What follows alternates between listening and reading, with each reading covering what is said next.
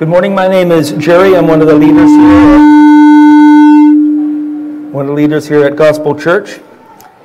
And this morning we're going to take a look at a topic that probably affects everybody here in this room. It's a topic of letting Jesus heal your broken heart. Has anyone here ever had a broken heart? Raise your hand. Yeah? Everyone here has probably had a broken heart at one point or another. There was a time about maybe 25 years ago where my heart was really, really broken. There was a person who had gathered some other people against me, and there were some false accusations that were made, lots and lots of hurtful things. And as a result of all these lies and accusations, a lot of my friends left me. I lost a lot of things. But God is one who wants to heal our broken heart. And He came to me, and He touched me, and He healed me, and He taught me how to forgive and how to bless. In fact, if you live in this world, there will be a time when you will be hurt. But you need to make a decision. What will you do next? And in fact, probably each one of us will also know somebody who has been hurt. And we also need to make a decision. What will we do with this person? Will we leave them in their hurt? Or will we help them somehow? Part of Jesus' mission here on earth was to heal the brokenhearted. If you have your Bibles, let's turn to Isaiah chapter 61, verse 1. This was quoted by Jesus in the New Testament, but let's take a look at the verse that's in the Old Testament. The Spirit of the Lord God is upon me, because the Lord has anointed me to bring good news to the poor. He has sent me to bind up the brokenhearted and to proclaim liberty to the captives and the opening of the prison to those who are bound. And let's also take a look at Psalms 147, verse 3, talking about God. He heals the brokenhearted and binds up their wounds. If you are brokenhearted today, this is God's desire for you. He doesn't want you to remain in your hurt. He doesn't want you to remain in your pain. But He wants to come and to heal your broken heart. Well, there's many reasons why our hearts can be broken. There's many reasons why we can be hurt in this world, simply because we live in a broken and sinful world. But maybe it's because you lost somebody that you love. They died. Or maybe a relationship that you had that was good fell apart. Maybe you loved somebody and they decided at some point in time not to love you back. Or your marriage fell apart. Or your health deteriorated. Or you lost your job, you lost your money, you lost some possessions, you lost something valuable. Or maybe you even lost your freedom and you started drinking and smoking and taking drugs and you got addicted to something. Every time something bad happens to us, we have the opportunity to be wounded. And we have the opportunity to feel hurt. In every such situation, the pain is real and the loss is real, but we don't have to remain in that situation. I asked, where is Nate? I'm going to ask Nate to come forward, and he's going to read a portion from Luke chapter 24, verses 13 to 25. And this is what we're going to take a look at today's story in our sermon. Okay. Okay, there you go. So this is Luke chapter 24, verse 13 to 35. That very day, two of them were going to a village named Emmaus. Emmaus. Emmaus. You were telling me that earlier. The correct pronunciation. About 7 miles from Jerusalem. And they were talking with each other about all these things that had happened. While they were talking and discussing together, Jesus himself drew near and went with them. But their eyes were kept from recognizing him. And he said to them, "What is this conversation that you are holding with each other as you talk, as you walk?" And they stood still, looking sad. Then one of them, named Cleopas, answered him, "Are you the only visitor to Jerusalem who does not know the things that have happened there in these days?" And he said to them, "What things?" And they said to him, "Concerning Jesus of Nazareth, a man who was a prophet, mighty in deed and word before God and all the people, and how our chief priests and rulers delivered him up to be condemned to death and crucified him. But we had hoped that he was the one to redeem Israel. Yes, and besides all this, it is now the third day since these things happened.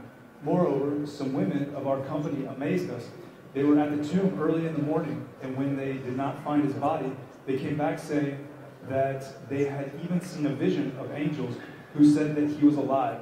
Some of those who were with us went to the tomb and found it just as the women had said, but him they did not see. And he said to them, O foolish ones, and slow of heart to believe all that the prophets have spoken. Was it not necessary that the Christ should suffer these things and enter into his glory? And beginning with Moses and all the prophets, he interpreted to them in all the scriptures the things concerning himself. So they drew near to the village to which they were going. He acted as if he were going farther, but they urged him strongly, saying, Stay with us, for it is toward evening, and the day is now far spent. So he went in to stay with them. When he was at table with them, he took the bread and blessed and broke it and gave it to them. And their eyes were opened, and they recognized him, and he vanished from their sight. They said to each other, Did not our hearts burn within us while he talked to us on the road, while he opened to us the scriptures? And they rose that same hour and returned to Jerusalem. And they found the 11 and those who were with them gathered together, saying, The Lord has risen indeed and has appeared to Simon. Then they told what had happened on the road and how he was known to them in the breaking of the bread. Okay, thank you. Let's put a little bit of context here into the story. This story here is about Easter, which we celebrated not long ago. But go back about a week or 2 weeks before Easter.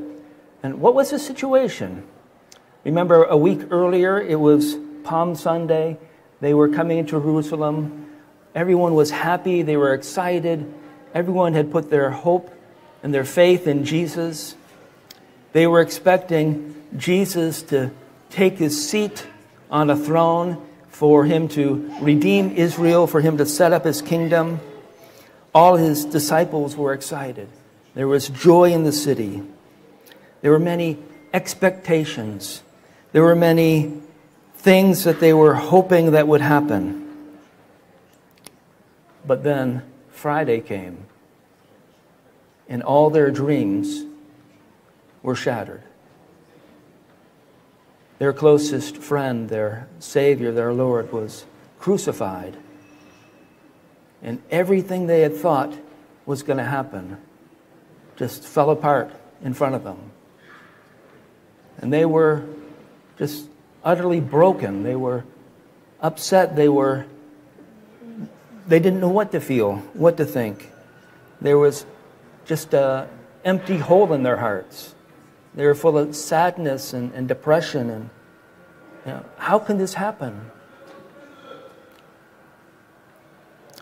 They felt a great loss. And their whole purpose in life seemed to be destroyed at that moment. And because of the situation, I think they were very wounded in their hearts. Jesus, we trusted you, and look what happened. And here in this story, the disciples who were to stay in Jerusalem and were to wait there we see these two disciples leave the church, get up, and walk away. And they start walking to a place called Emmaus. Jesus had specifically told everyone, wait in Jerusalem. But these two, because of the emptiness, because of the sadness, the brokenness, they just left where God wanted them to be.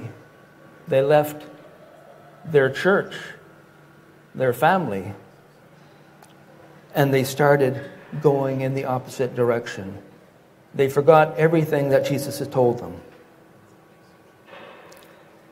And sometimes this is a picture of people in the church. That when we get hurt, when things happen to us that we don't expect, we lose sight of God. And some of us, sometimes we walk away from church. We walk away from the things that God has called us to do. We walk away from our closest family and our friends. Think of those disappointed disciples who felt this emptiness inside. Jesus didn't leave them in this condition. As we read, part of Jesus' mission was to come and to heal broken hearts. Whether it's the broken hearts of these two disciples or it's your broken heart, it doesn't make any difference to him. In fact, these two guys are on the wrong road. They're going away from where they should have been. And Jesus didn't let them leave so easily. He got on the road and he found them, made contact with them, and started walking with them. In the story, Jesus doesn't condemn their emotions and their feelings. It's okay. God has created us with emotions and feelings. It's not wrong to have them. And when we lose something, yes, we feel an emptiness and we feel a pain. We even see Jesus feels emotions and pain. Remember when his good friend Lazarus died? Even though he knew that he would raise him from the dead, he felt sad. He cried, even though he knew he would be risen again. It's not bad to have emotions, but it's bad to let emotions rule our life and control our life. The disciples, instead of listening to what they were told, they decided, we're just going to leave God's plan. We're going to leave God's place. And they walked away. In my opinion, there's a few things that we can learn from this story.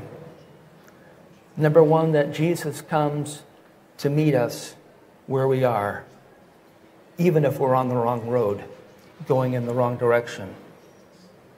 Number two, that Jesus is a wonderful counselor and wants to counsel us.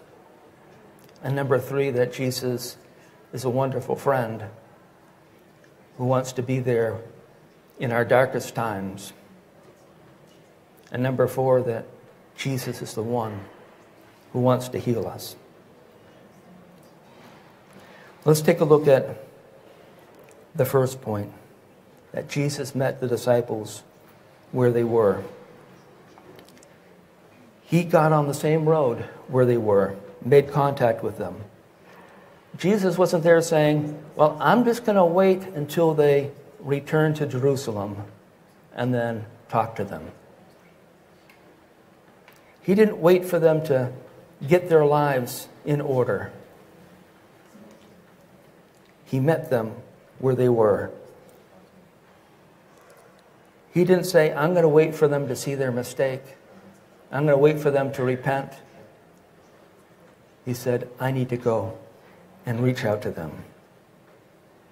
And he began talking to them. And he asked them a question. Well, of course, Jesus doesn't have to ask questions because he knows everything. But he asked a question because he wanted to start some type of interaction with them. He wanted them to open up a little bit. He wanted to get into some type of relationship with them. And he asked them a question. What are you guys talking about? And in verse 17 we read, and they said to him, and he said to them, what is this conversation that you're holding as you are walking? And they stood still, looking sad. Jesus had a purpose to come up to them, to heal them. But they didn't recognize him. It says they were prevented from recognizing him. And I was thinking, how is that? They walked with him, they ate with him, they knew what he looked like, but they didn't recognize him. How is that? Well, either God prevented them from recognizing him, which is one possibility, but I think there is also another possibility, that when we're hurt, we can't see God. We don't recognize Jesus in our life. We don't recognize God working in our life because our focus is so much on the hurt and the pain, we don't see God.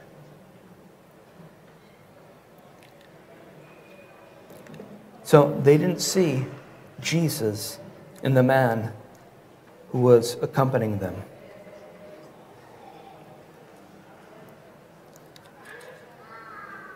Jesus, though, is a counselor. He was a person who listened. Many times when we meet our friends and they have some type of problem, I don't know if you've done it, but I've done it. I don't wait for them to share everything. I just want to jump in, cut them off, interrupt them, and say, I got the answer to your problems. You ever do that? That you don't let your friends share all their hurt and their pain. But here in this story, we see Jesus didn't interrupt them. He didn't say, wait. Let me explain everything to you. First, he let them share everything that was on their hearts, everything that was on their mind. He let them let that hurt out of their life. If we want to minister like Jesus ministers to others, we need to be able to sit and to listen and let other people share their hurts and their frustrations and their pain. If we spend time with people and we build our relationship with them, we will be more effective later when they open up and let us into their life. And as they were discussing their problems, the disciples asked him, "Are you the only visitor in Jerusalem who does not know these things that have happened in these days?" And Jesus, again, he asks another question. He says, "What things?" So he asks them questions. He allows them to open up and to share their hearts. And of course, he didn't have to ask the question. He knew what was going on. But he deliberately did so that they can not hold the pain in their heart, but they can let it out. And they told him in verse 19 about Jesus of Nazareth, a man who was a prophet, mighty in deed and word before God and all the people, about how the chief priests and rulers delivered him up to be condemned, and they crucified him. But we had hoped that he was the one to redeem Israel. Yes, and besides all this, it is now the third day that all these things have happened. Moreover, some of the women of our company amazed us. They were at the tomb in the morning, and when they did not find his body, they came back to us saying that they had even seen a vision of angels who said that he was alive. Some of those who were with us went to the tomb and found it just as the woman had said, but they did not see him. Here, these two guys share that they had known Jesus. They had walked with Jesus once. They had seen his powerful acts, his deeds, his healings, his miracles. They had been a part of his ministry. And that there was false accusations, there was an unfair trial, that their friend was whipped and beaten, falsely accused, and executed. They had hoped, and they had dreamed about being with Jesus and being a part of what Jesus had planned, but their dreams were all shattered. They talked about the women, and maybe these women went crazy thinking they saw something.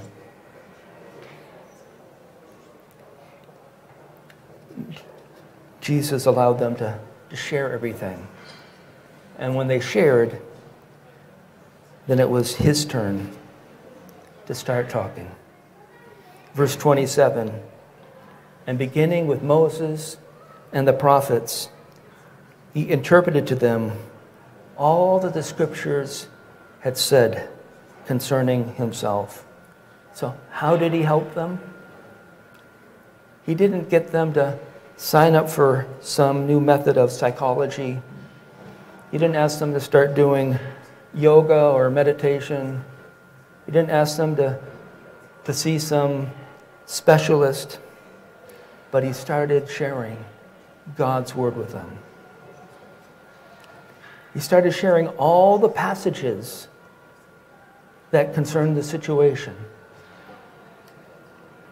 Many times when people share their problems with us, instead of going to the scriptures, we give them our own human wisdom and thinking. Now, if it's based and built upon the Word of God and our experiences with God, that's okay. But if it's only worldly wisdom, it's not going to really help them.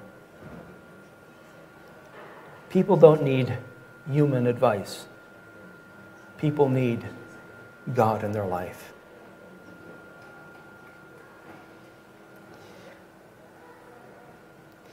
Jesus used the same thing that they were talking about the death and the crucifixion.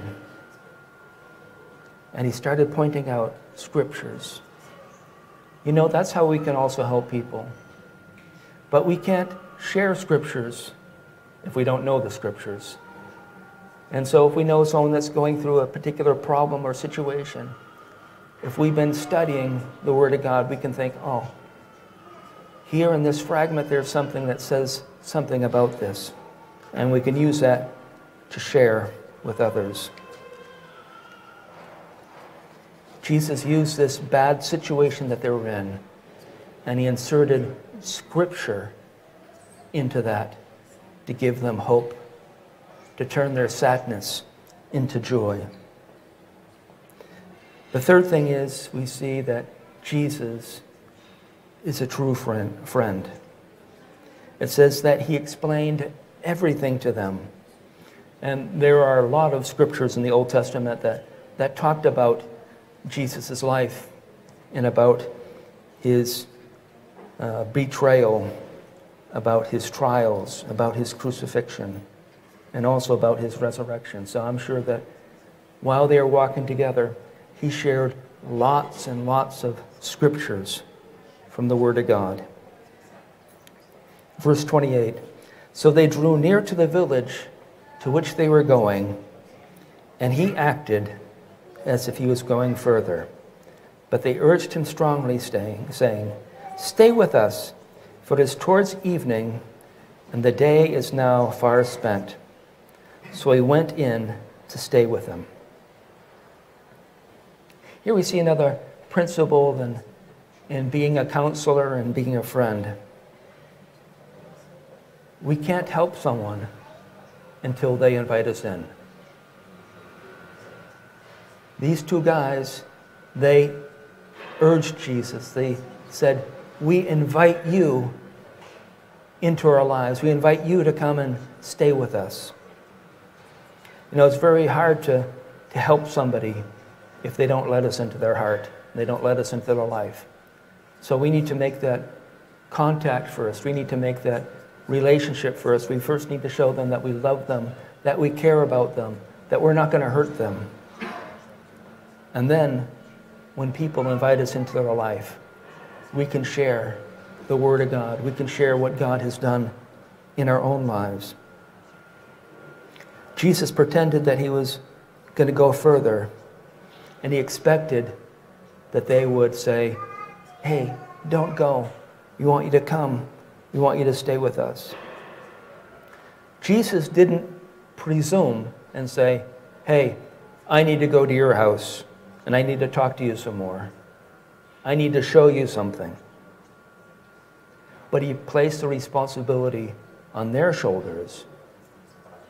Hey, do you want to have a relationship with me? Do you want to invite me in?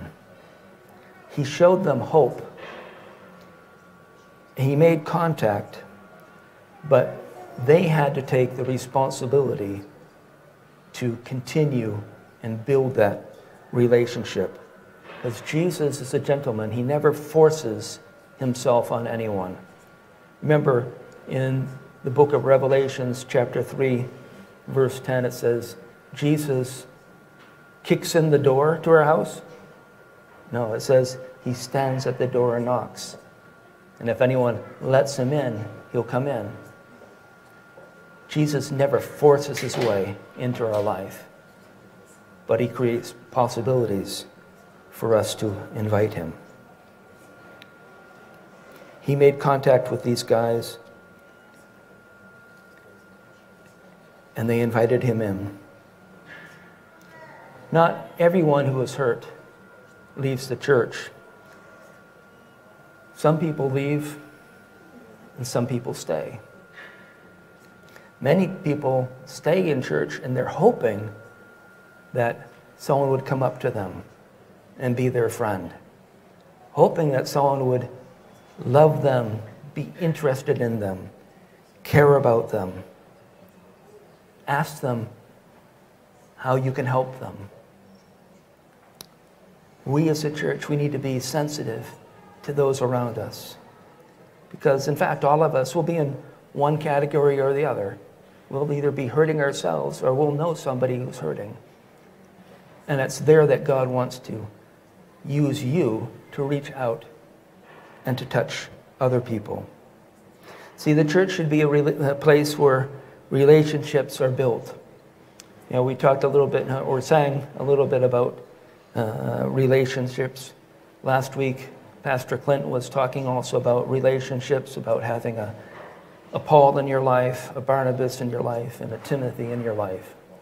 The church is built upon relationships. You can't be in just relationship, you and God alone and nobody else. That's not the way things work.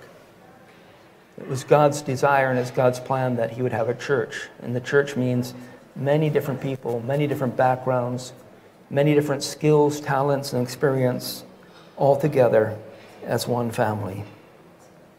The church provides us an opportunity to reach out to others who are hurting, gives us an opportunity to share with people, to love people, to care for people, to minister to their needs. But sometimes it's difficult if we don't take the time to build those relationships, because it's difficult as the church grows to have an in-depth conversation after church on Sunday, because 10 or 15 people want to shake your hand and say hello. So those relationships, they really need to be built outside of church. So think about, today after church, who can I go out with for coffee or tea, or invite to my house for a meal, or just go for a walk in the park? Who can I reach out to and build a relationship with? We need to take initiatives to build relationships, to allow others to open up, to let us into their life. I remember when, as a young believer living in the United States, I started going to this wonderful church The pastor, he was on fire for God. The worship was wonderful. It was something new and fresh. The teaching was excellent. And I started going to this church, and everything in the church was fine, but I was not fine. I was hurt. I had grew up without any father in my life. And I had a lot of pain and a lot of resentment towards my father who had left us. And I carried a lot of hurt and a lot of pain in my heart. And although everything in the church was great, I placed expectations on people. I was waiting. When is someone after church going to come and invite me to their house and get to know me? When is someone going to come and say, Jerry, you're a wonderful guy? When is someone going to come over and say, Jerry, we just want to have a good relationship with you? And I went to church every week expecting, when are people that going to come and minister to me? And I would have been there for a very, very long time. Not that the people were bad or anything like that, because there was lots of people in the church, and I just got lost in the crowd of people that were there. But God started speaking to me, and he said, hey, you need to take an initiative. Stop thinking that people need to come to you. You need to start going to people. And as I started reaching out to people, and I started to get interested in what was happening in other people's lives, I stopped being that guy that sat in the back corner waiting for someone to come and help me. And I started reaching out and being a blessing and caring about other people. And as I was doing it, God brought healing into my life. The disciples in this passage, they told Jesus, hey, we want you to come and to stay with us. They took that responsibility to let Jesus into their lives, to let God in, to let others in. To be healed, you have to want to be healed. Many times when we see Jesus ministering to people in the Word of God, he asks them a question. And what was the question? Do you want to be healed? It sounds pretty simple to me, but sometimes people don't want to be healed.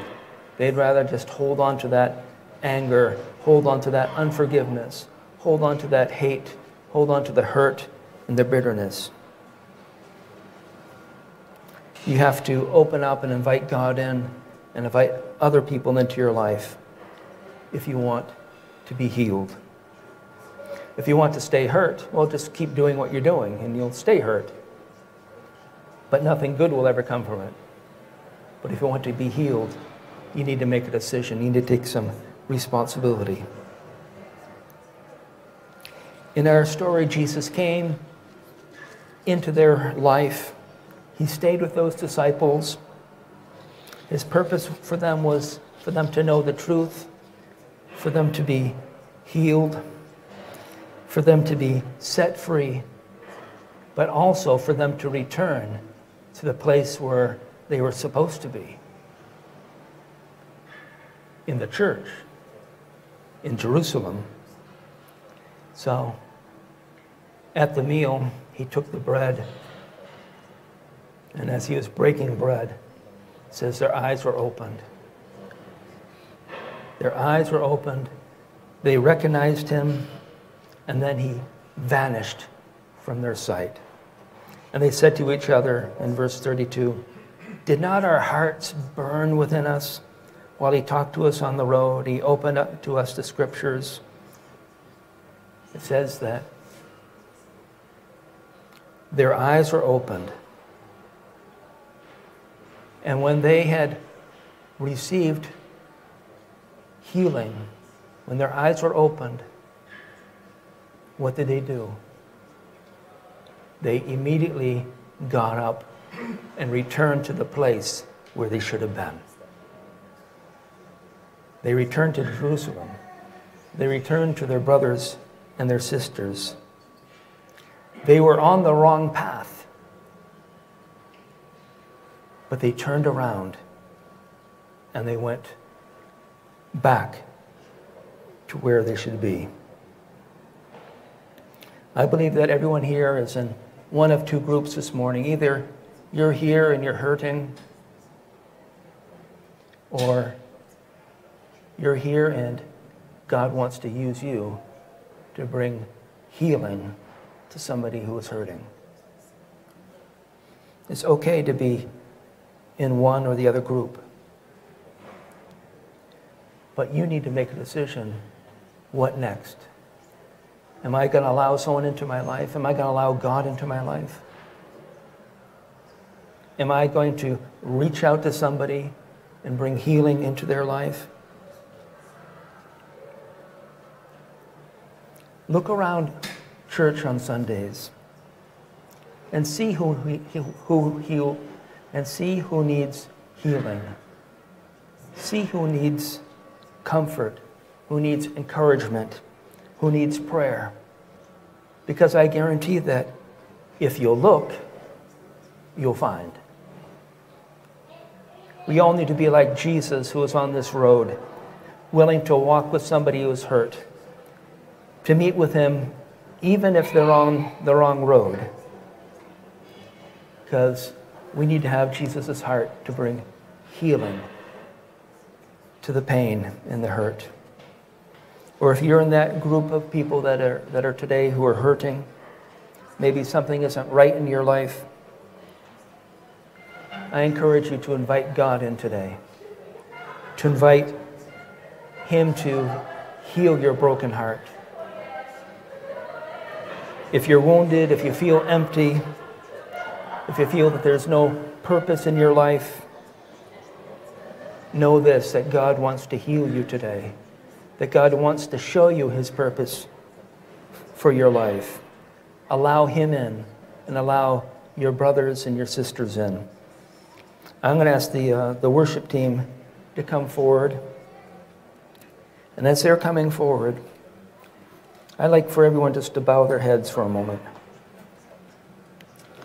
and think about what I've been sharing this morning.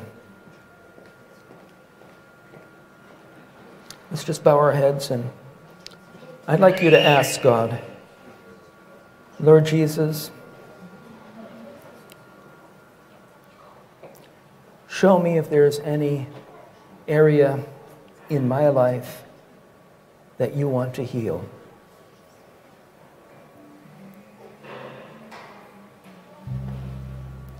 And if he shows you something, let him deal with that.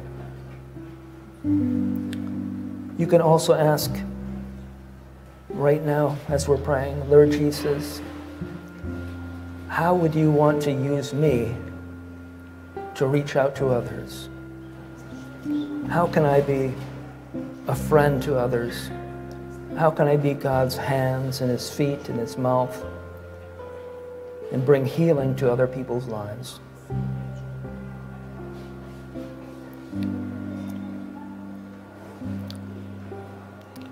If you're in that first group of people that is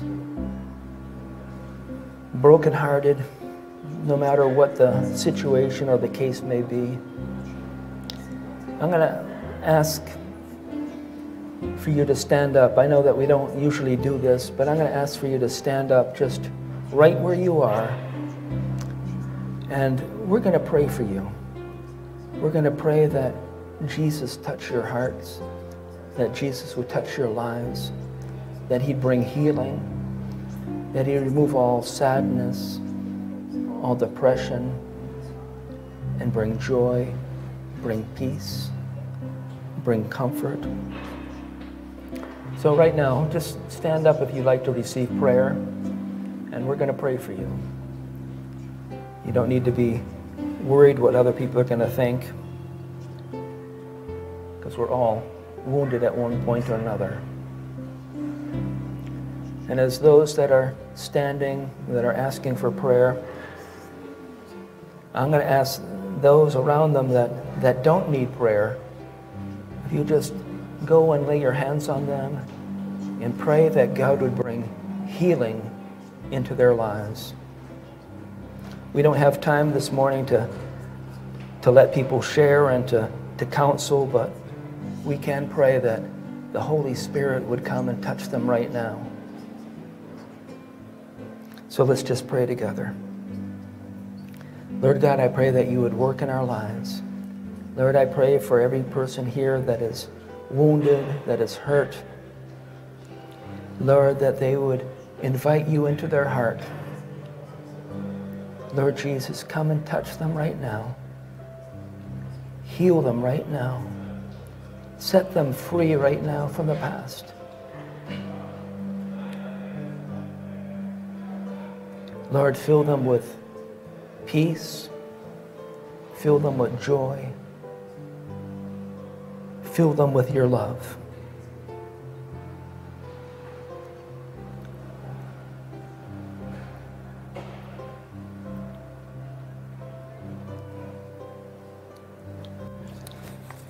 Amen. We're going to